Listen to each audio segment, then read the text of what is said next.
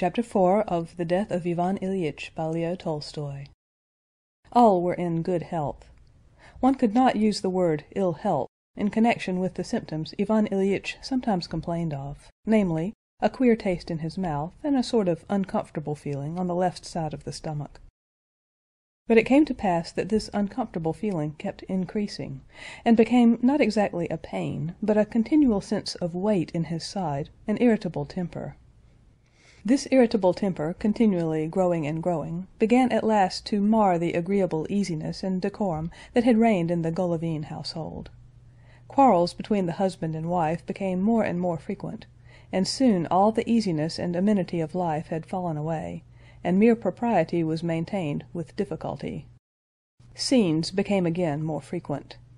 Again there were only islands in the sea of contention, and but few of these, at which the husband and wife could meet without an outbreak.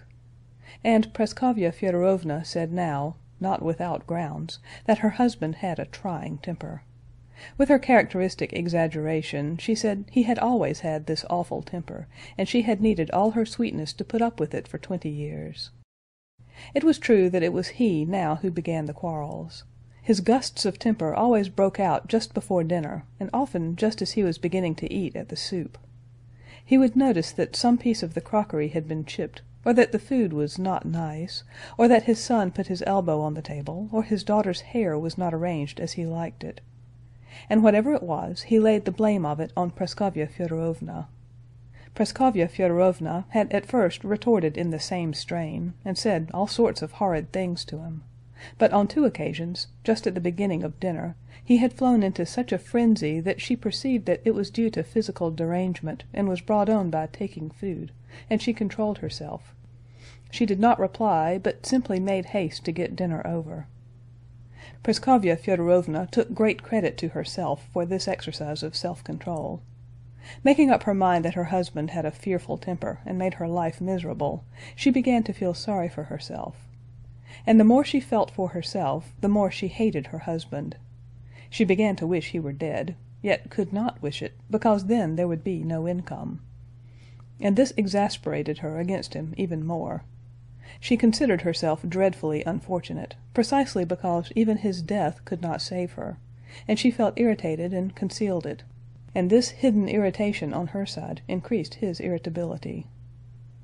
After one violent scene in which Ivan Ilyich had been particularly unjust, and after which he had said in explanation that he certainly was irritable, but that it was due to illness, she said that if he were ill he ought to take steps, and insisted on his going to see a celebrated doctor. He went. Everything was as he had expected. Everything was as it always is.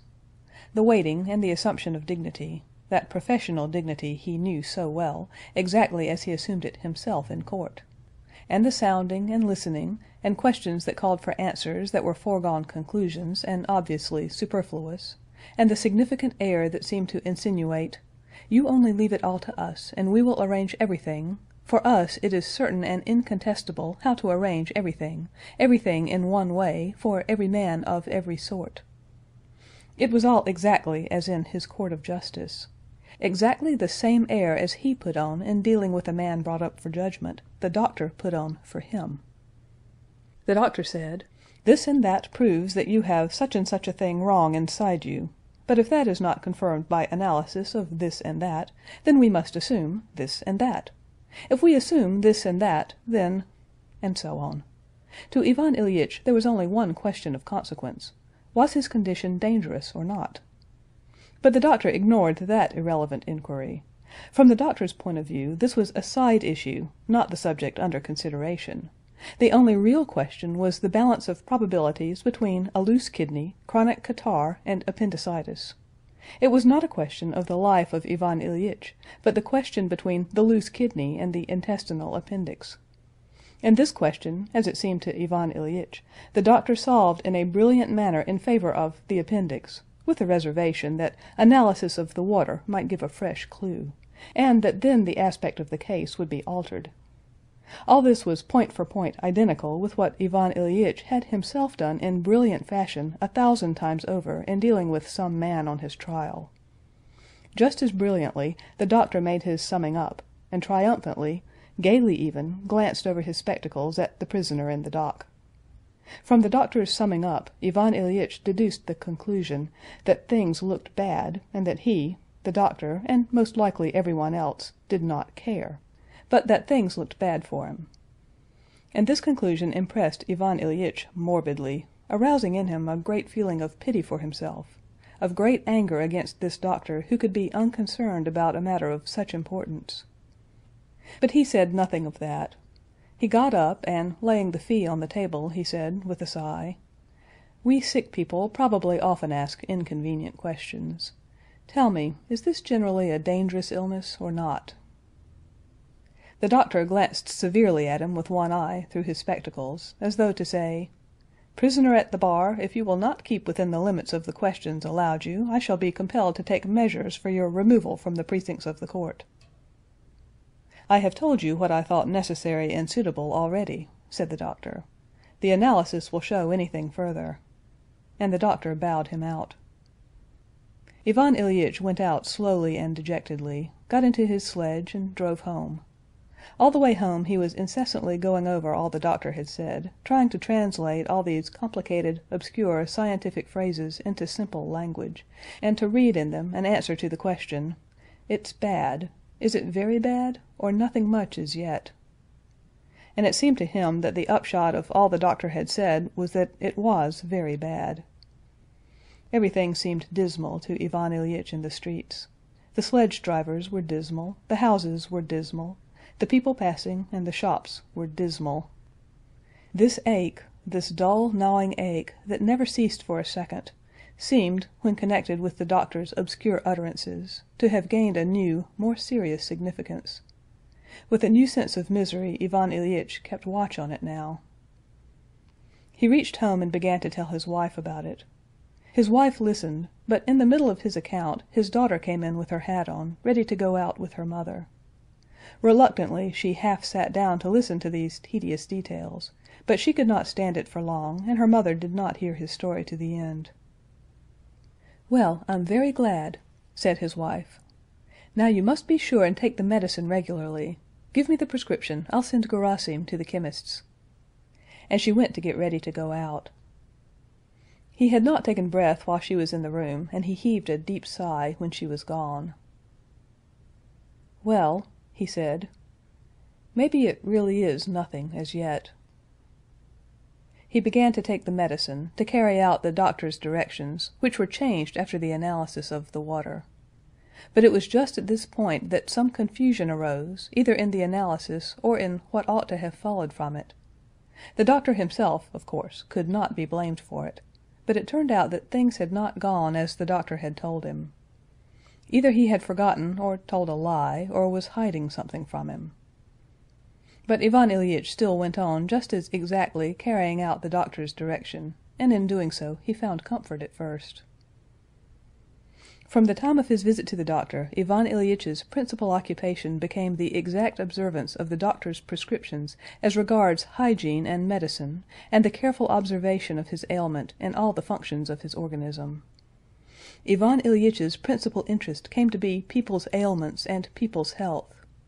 When anything was said in his presence about sick people, about deaths and recoveries, especially in the case of an illness resembling his own, he listened, trying to conceal his excitement, asked questions, and applied what he heard to his own trouble.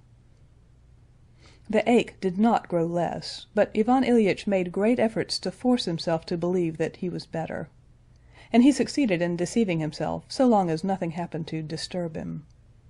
But as soon as he had a mischance, some unpleasant words with his wife, a failure in his official work, an unlucky hand at screw, he was at once acutely sensible of his illness. In former days he had borne with such mishaps, hoping soon to retrieve the mistake, to make a struggle, to reach success later, to have a lucky hand. But now he was cast down by every mischance and reduced to despair. He would say to himself, "Here I'm only just beginning to get better, and the medicine has begun to take effect, and now this mischance or disappointment."